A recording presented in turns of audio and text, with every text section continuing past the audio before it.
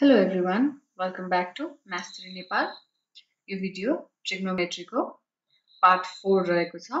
As you all know, हामी trigonometryमा all prove that questions-हरु solve गर्दै छौं. Prove that question-हरु जुन class 8 देखि 10 class सम्म, class 8 to 10 सम्म एकदमै useful हुने questions-हरु हामी गरिरहेका छौं. हामी त्यसलाई workout example भन्छौं. र फर्स्ट टाइम कसैले यो भिडियो हेरिरहनु भएको छ भने यो भिडियो ट्रिग्नोमेट्री यो सिरिजको 4th भिडियो हो. सो हजुरहरूले यो भन्दा अगाडिको भिडियोजहरु हेरेर प्लस हामीले ट्रिग्नोमेट्रीमा फर्मुलाहरु पनि मैले गराइसकेको छु कस्तो कस्तो फर्मुलाहरु युज हुन्छ भनेर. सो हजुरहरूले त्यो फर्मुलाहरु हेरेर मात्रै अगाडि प्रुफ दैट क्वेशन्सहरु सल्भ गर्न ट्राई गर्नु होला बिकज हजुरहरूलाई फर्मुला हजुरलाई जान्नु भयो भने हजुरलाई प्रब्लमहरु सल्भ गर्न एकदमै सजिलो हुन्छ. र मैले एभ्री यो ट्रिग्नोमेट्रीको सिरिजमा भनि नै रहेको छु हजुरहरूले प्रुफ दैट क्वेशन सल्भ गर्नु भन्दा अगाडि फर्मुलाहरु एउटा पेपरमा लेखेर सँगै अगाडि राख्नुस् अनि मात्रै गर्न सुरु गर्नुस् भनेर. र जसले यो भिडियोहरु हेरिरहनु भएको छ उहाँहरुलाई चाहिँ थाहा नै छ हामीले कसरी सल्भ गरिरहेको छौं भनेर. हामीले पार्ट 1, पार्ट 2 र पार्ट 3 छुट्याएर मैले यहाँ केही क्वेशन्सहरु स्क्रिनमा राखिदिएको छु हजुरले हेर्न सक्नुहुन्छ. यो क्वेशन्सहरु हामीले सल्भ गरिरहेको थियौं. हामीले पार्ट 1, पार्ट 2 र पार्ट 3 सल्भ गर्यौं र आज पार्ट 4 और दिस भिडियो यो भिडियो चाहिँ पार्ट 4 को रहेको छ र पार्ट 4 मा हामी क्वेशन नम्बर L देखि हाम्रो सुरु हुनेछ. सो आउनुस् हामी अगाडि बढेर क्वेशन नम्बर L सल्भ गरौँ र त्यसरी हामी अगाडि बढौँ. क्वेशन राम्रोसँग हेरौँ. sin a plus 2 cos a divided by sin square a plus 2 sin a cos a.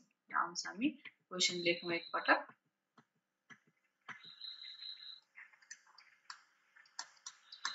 sin a plus 2 cos a divided by sin square a plus आउनुस् हामी फेरि एकचोटि क्वेशन हेरौँ plus 2 sin a cos a र equal to cosec a. 2 sin a cos a and हामीले निकाल्नु पर्ने चाहिँ cosec a. So हामीले यसलाई सल्भ गर्ने तरिकाहरु भनि पनि सकेको छु मैले र हजुरहरूले जानि पनि सक्नु भएको छ होला. LHS भनेर लेखौँ. जहिले पनि LHS भनेको लेफ्ट ह्यान्ड साइड. सल्भ गरौँ. sin a plus 2 cos a divided by sin square a plus 2 sin a cos a. अब हजुरले फर्मुला हेरिसक्नु भएको छ भने त हजुरलाई थाहा नै होला र हेर्नु भएको छैन भने माथि आई बटनमा लिंक राखिदिएको छु. हजुरले त्यहाँ गएर पहिला फर्मुला हेर्न सक्नुहुन्छ. हामीले cosec a निकाल्नलाई कुन कुन फर्मुला युज गर्न सक्छौं भनेर हामीसँग दुईटा फर्मुला छ cosec a भएको. एउटा चाहिँ डिभाइड को फर्ममा छ 1/sin a र अर्को चाहिँ एउटा के छ त हाम्रो प्लस को टर्ममा. हजुरले यो के फर्मुला छ भनेर सम्झिनुस् हैन. त्यो सम्झिनु भयो भने हजुरले थाहा पाउनुहुन्छ. अर्को एउटा cosec युज भएको cos स्क्वायर a प्लस और माइनस समथिङ केही छ हैन. सो हजुरहरूले त्यो चाहिँ क्वेशन हेर्नुस् किनभने मैले भनिसकेको थिएँ हजुरले त्यो फर्मुला हेर्नु भयो भने र हजुरले कपीमा लेख्नुस् कि बार पनि हजुरलाई त्यो भिडियो हेर्न नपरोस् भनेर हजुरहरूले त्यो फर्मुला कपीमा लेखि पनि राख्नुस् छेउमा हामीले यो सल्भ गर्ने क्रम. सो आउनुस् हामी म हजुरलाई सल्भ यसको सल्युसन देखाउने छु. यसको सल्युसन चाहिँ हामीले कसरी सोच्नु पर्ने हुन्छ भने हामीले cosec a लिएर आउनु पर्यो कुनै पनि टर्मबाट.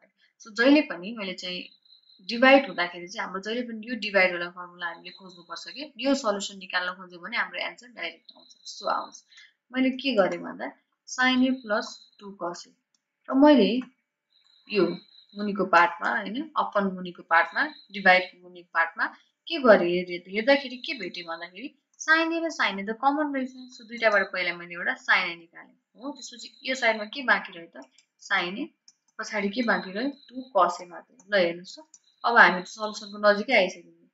यो माथिको र यो तलको त काट्न पाउँदो रहेछौं नि त हामीले सेम छ नि त. सो अब बाँकी के रह्यो त sin a.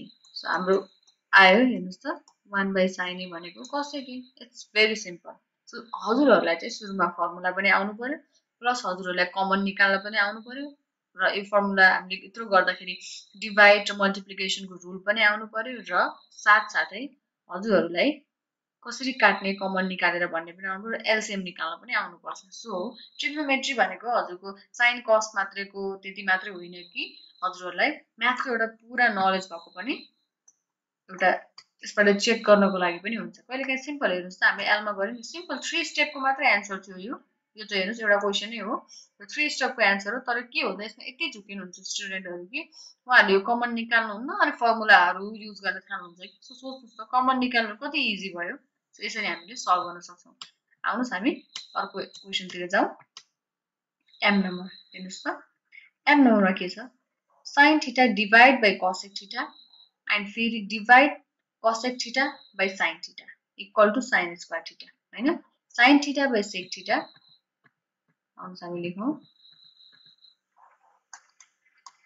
sin theta by sec theta फेरि divide cos theta by sin theta equals to के छ त sin square theta आउनुस् हामी क्वेशन एकचोटि फेरि हेरौं हैन क्वेशन मिस्टेक हुन सक्छ फेरि sin square theta सो आउनुस् हामी अब यसको सल्भ गर्ने क्रममा जाउँ सल्भ गर्ने स्टार्ट गर्ने तरिका सेम नै हो जहिले पनि एलएचएस लेख्नु sin theta divide by sec theta divide by cos theta divide by sin theta मैले धेरै पटक भने पनि छ यस्तो डिभाइड देख्दा धेरै स्टुडेन्टहरु झुकिनुहुन्छ सो हजुरहरुले के सोच्नुपर्छ सुरुमा के सोच्नुहुन्छ डिभाइड भनेको हामी नर्मली के हो त यसरी राख्न सक्छौं नि हैन धेरै नसोच्नुस् के यसलाई सजिलो तरिकाले लेख्नुस् आफुलाई हैन पहिला सुरुमा त हजुरले बुझ्नु पर्यो नि त के हो यो भनेर हैन सो यस्तो तरिकाले लेख्नुस् यो भइसकेपछि जहिले पनि मैले हजुरलाई भनि पनि सकेको छु जुन बेला डिभाइड हुन्छ त्यो बेला पछाडी कुरालाई उल्टाउन मिल्छ नि इन्टुमा ट्रान्सलेट गर्दाखेरि हैन यो इन्टुमा चेन्ज गर्दाखेरि हामीले यस्तो गर्न पाउँछौं हो हैन किनभने यो डिभाइडलाई इन्टु गर्यो भने पछाडीको कुराहरु फ्लिप हुन्छ के रेसिप्रोकल हुन्छ त्यसैले यो फर्काउन मिल्छ अगाडि माथिको तल तलको माथि अब हामीले मल्टिप्लाई गरौँ त हेर्नुस् त माथि माथि किनभने यो त मल्टिप्लिकेसनमा छ नि त माथि माथि मल्टिप्लाई गर्न पायौं मुनि मुनि पनि के गर्न पायौं त मल्टिप्लाई गर्न पायौं अब हजुरलाई मैले भनेको थिएँ हजुरलाई फर्मुला याद छ भने sec theta into cosec theta भनेको के हुन्छ 1 हुन्छ किनभने यो एक अर्काको उल्टो हो रेसिप्रोकल सपोज cos a हो भने चाहिँ sec 1 by a हुन्छ के जहिले पनि रेसिप्रोकल भयो सो यो र यो काटेर 1 भयो नि सो त्यसै गरेर sec theta into cos theta भनेको 1 हुन्छ अब मैले हजुरलाई देखाउँछु पनि हैन sec theta लाई चाहिँ हामीले 1 by cos theta पनि लेख्न पाउँछौं फर्मुला अनुसार cos theta equal to 1 आउँछ त हेर्नुस् त 1 आयो नि हैन so sec theta into cos theta भनेको 1 माथि कति भयो त अब sin square theta ल हेर्नुस् त हाम्रो एन्सर त आइ नै सक्यो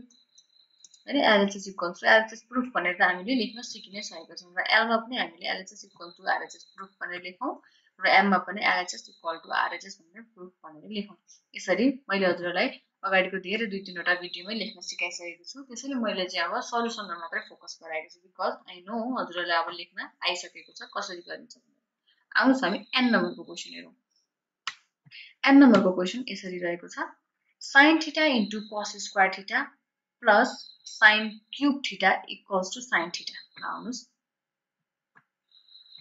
हैन sin theta into cos square theta plus sin cube theta equals to sin theta भनेर हामीले प्रुफ गर्नु पर्ने रहेछ ल हेरौं त LHS equals to sin theta into cos square theta plus sin cube theta हामीले यो कसरी गर्न सक्छौं त अब ल अब मैले सोच्दै छु हेर्नुस् है अब एकदमै हजुरलाई फर्मुला आउने बित्तिकै दुवै टर्ममा जब सेम कुनै पनि कुरा सेम छ भने पहिला कमन निकालिहाल्नुस् के cos square theta plus के भयो हैन पछाडी sin square theta मात्रै बाँकी रह्यो अगाडिबाट sin theta निस्क्यो ल हेर्नुस् त अब फर्मुला आउने बित्तिकै हजुरलाई थाहा छ नि cos square theta plus sin square theta or sin square theta plus cos square theta भनेको हामी 1 लेख्न सक्छौं पाइथागोरस थ्योरम अनुसार फर्मुला आउँदैन अथवा हजुरले हेर्नु भएको छैन कसरी डिराइभ हुन्छ भने चाहिँ आई बटनमा क्लिक गर्नुस् र अहिले नै फर्मुला हेर्नुस् र हजुरले यो जान्न सक्नुहुन्छ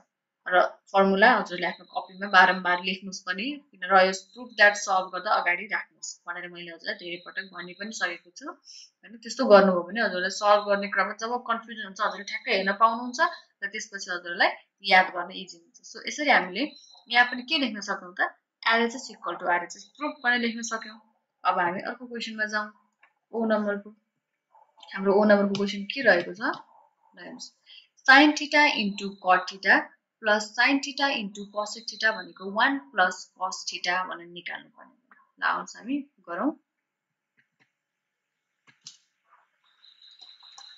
sin theta into cot theta, I guess actually फेरि हेरौँ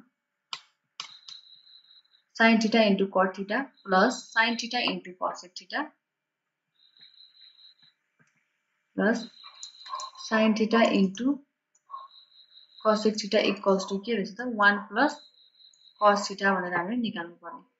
लेट्स फेरि चेक गरौँ एक पटक cos theta. सो हामीले यसलाई अब कसरी सल्भ गर्न सक्छौं? औमा ल LHS हैन पहिला LHS लेखौं के हो हाम्रो sin theta into cot theta plus sin theta into cosec theta. अब सोच्नु पर्यो हामीले 1 plus cos theta निकाल्ने सोचतिर हामी जाँदै रहेछौं. सो आउनुस् हामी कसरी निकाल्न सकिन्छ भनेर सोचौं. 1 plus cos theta भनेपछि हामीले एउटा टर्म त 1 हुनु पर्ने रहेछ. अब त्यो 1 भनेको कसरी हुन्छ हेरौं. ल हेरौं है. हामी पोजिटिभमा छौं सो हामीले बदर गर्न मिलेन अरु केही टेन्सन भएन.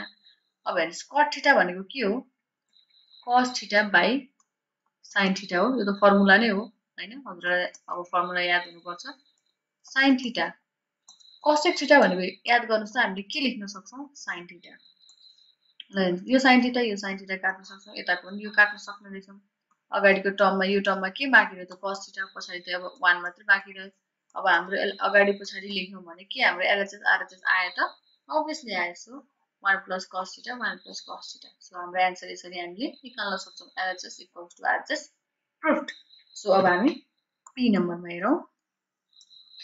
P नम्बरको क्वेशन कस्तो प्रकारको अब अलिकति गाह्रो हुँदैछ क्वेशनहरु अलिकति ट्रिक लगाउनु पर्ने हुन्छ है. So sin square a minus cos square a equals to 2 sin square a minus 1. लाउनुस् question लेखौं. sin square a minus cos square a equals to 2 sin square a minus 1. Question फेरि हेरौं. स्टेप भएको छ कि छैन. 2 sin square a minus 1. ल okay आउँछ. अब यति क्वेशनमा चाहिँ धेरै स्टुडेन्टहरु झुकिने कारण चाहिँ फर्मुला सोच्नुहुन्छ. हाम्रो फर्मुला मैले लेखिदिए हजुरलाई यसमा एकदमै इम्पोर्टेन्ट भएको भएर उहाँहरुले के सोच्नुहुन्छ भने प्लसमा 1 छ भने माइनसमा पनि 1 नै होला भन्ने सोच्नुहुन्छ के. त्यस्तो चाहिँ होइन है. यो फर्मुला चाहिँ 1 को लागि मात्र हो. तर हामीले यो फर्मुला युज गरेर केही न केही सल्भ गर्न सक्छौं हैन. त्यसैले हजुरलाई मैले भनेको अब यहाँ हजुरलाई प्लस माइनसको नलेज पनि हुनुपर्छ. कति बेला प्लस हुन्छ कति बेला माइनस हुन्छ.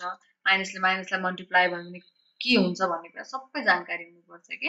So आउनुस् sin square a. अब हेर्नुस् त हामीलाई सबै टर्म हामीलाई RHS मा के चाहिएको छ त साइनमा चाहिएको छ नि. सो मैले चाहिँ यहाँ हरेक कुरालाई साइनमा लान खोज्छु के. साइनमा चाहिएको भएर ल हेर्नुस्.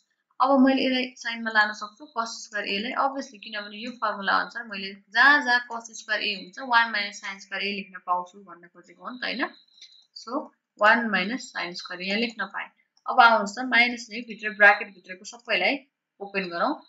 ल यो 1 हुन्छ minus minus plus sin square a हुने भयो नि हैन. अब हेर्नुस् त यो sin square a र यो sin square a त सेम हो नि त. सो यसलाई हामीले के लेख्न पायौं त 2 sin square a किनभने प्लसमा छ यो पनि प्लसमा छ पछाडी माइनस. ल हेर्नुस् हाम्रो RHS a नै हो. सो यहाँबाट पनि हामीले के लेख्न सक्छौं त LHS equals to RHS proof भनेर हामीले यसरी लेख्न सक्छौं. So in this video trigonometry को 4th पार्ट को भिडियोमा हामीले सल्भ गरिरहेको क्वेशनको P नम्बरसम्म सल्भ गरेको छौं र नेक्स्ट भिडियो पार्ट 5 मा हामी Q नम्बरबाट अरु सल्भ गर्ने छौं. र त्यति बेलासम्म हजुरले घरमा प्र्याक्टिस गर्नुस्. हजुरसँग जुन कुनै पनि बुक छ हजुरको कोर्स बुक छ भने पनि हजुरले यसरी प्र्याक्टिस गर्दै जानुस्. र हजुरलाई प्र्याक्टिस गर्ने क्रममा केही प्रब्लम भएमा हजुरले हामीलाई कन्ट्याक्ट गर्न सक्नुहुन्छ. डिस्क्रिप्सनमा इमेल राखिदिएको छु. हजुरले इमेल पनि गर्न सक्नुहुन्छ और हाम्रो FB पेजमा पनि हजुरले हामीलाई कन्ट्याक्ट गर्न सक्नुहुन्छ. र यसरी नै फ्युचरमा हजुरले हाम्रो भिडियो हेरिरहन चाहनुहुन्छ भने च्यानललाई सब्स्क्राइब गर्न नभुल्नुहोस्. च्यानललाई सब्स्क्राइब गर्नुहोस् र बेल आइकन पनि दबाउनुहोस्. हजुरले बेल दबाउनु भयो भने हामीले नेक्स्ट भिडियो हाल्ने बित्तिकै हजुरहरूले जानकारी पाउनुहुनेछ. Thank you.